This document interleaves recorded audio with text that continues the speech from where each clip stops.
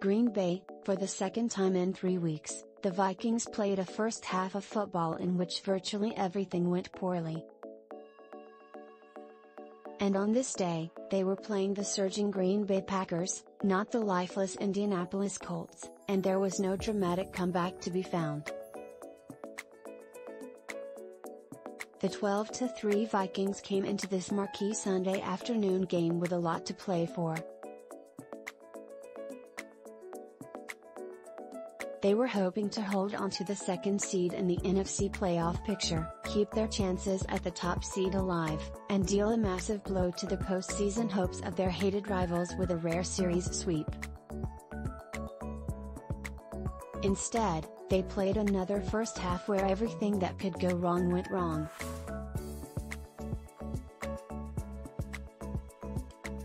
Minnesota went into the locker room trailing 27-3 after 2 disastrous quarters and didn't mount anything resembling a comeback after the break in an embarrassing 41-14 loss. Anyone who believes this Vikings team is a fraudulent pretender was gifted another huge helping of evidence to support their case on the first day of 2023. Kirk Cousins turned the ball over 4 times, throwing 3 interceptions and losing a fumble before being pulled in the fourth quarter with the game out of hand. Coincidentally, this was about as close to a nationally televised game as a late afternoon start can get.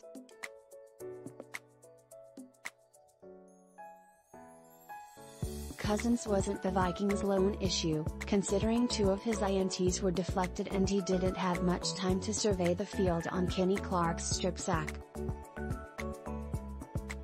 Still, it was another clunker of a performance from a quarterback who has had a clutch and resilient 2022 season but seems to implode at least once a year. It didn't help that the Vikings' offensive line got decimated in the first quarter of this game. Center Austin Schlottmann, playing because starter Garrett Bradbury is still injured, hurt his ankle and missed the rest of the game. Stud right tackle Brian O'Neill suffered a concerning-looking calf injury and was quickly ruled out as well.